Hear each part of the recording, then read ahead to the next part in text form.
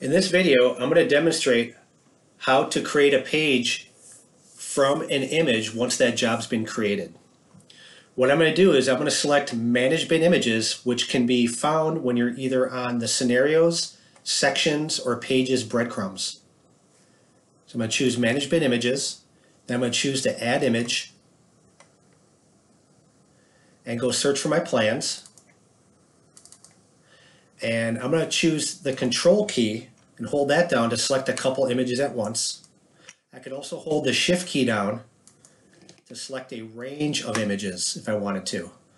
I'm going to select 4 images here and choose to save them or open them. And I could left click to preview each image to see if I need it. If I don't, I can simply hit delete to remove that image. Or if I want to use it, I could check a box to manage selected images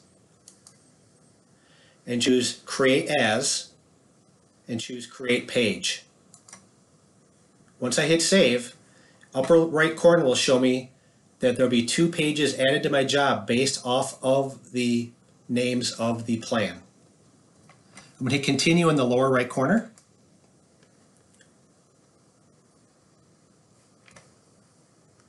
And close out of the manager. And now you can see I have 2 more pages created based off of the plan names. Now at this point I can move forward and add my conditions and go to my takeoff screen and start measuring.